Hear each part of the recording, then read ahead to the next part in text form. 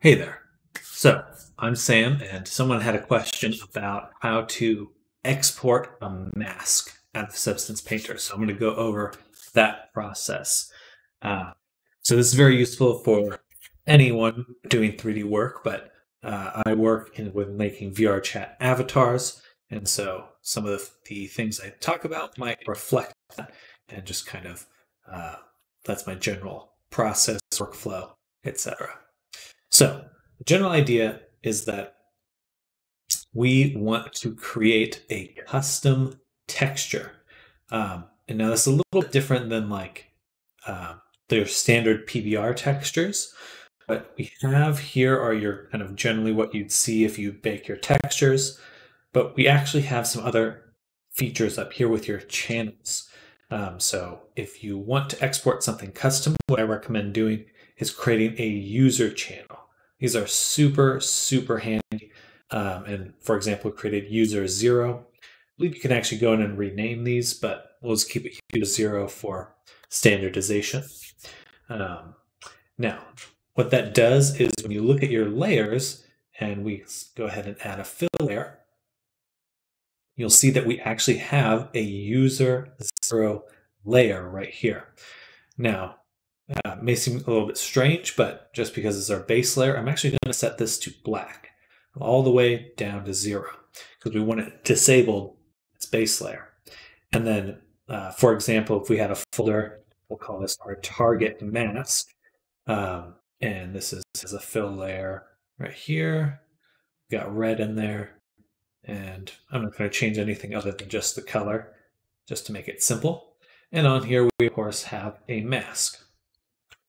And in that mask, we can go ahead and paint right here. So we're just going to do a little smiley face. Bam. Just a goofy little smiley face. There we go.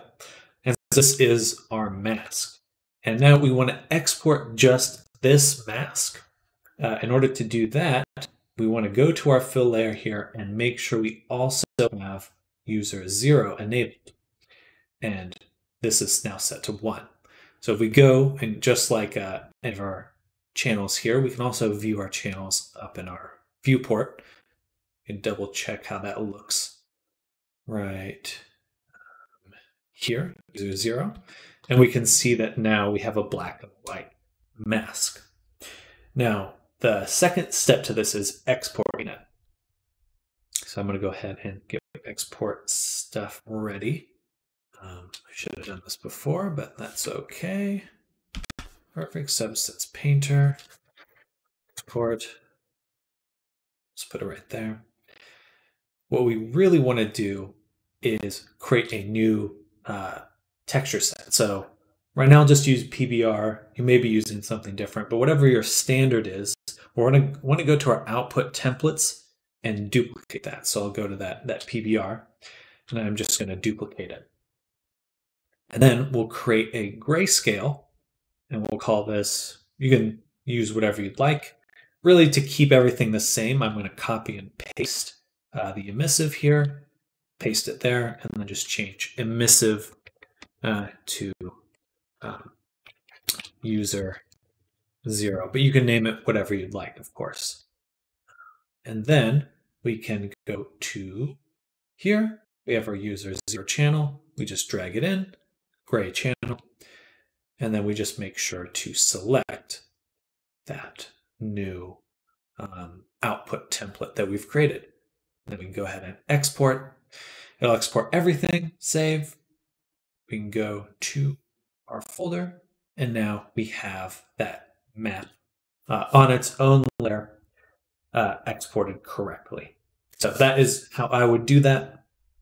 I do think this is an extremely useful feature because you can pretty much bake any details, any type of filters that you've used in a very easy to use way. So hopefully you all find some use from this. I'm just going to keep this short and sweet because I need to go turn on the heater. I'm kind of cold right now. Sorry for shivering. But if you have any questions, feel free to put them in the comments down below. Hopefully I didn't cover up anything with my webcam. I sometimes do that. But either way, thank you for watching the video. Again, if you have any questions, put them in the comments. You can also find me on Twitter, YouTube, all with the same name. Anyway, thank you for your time and have a great day. Bye.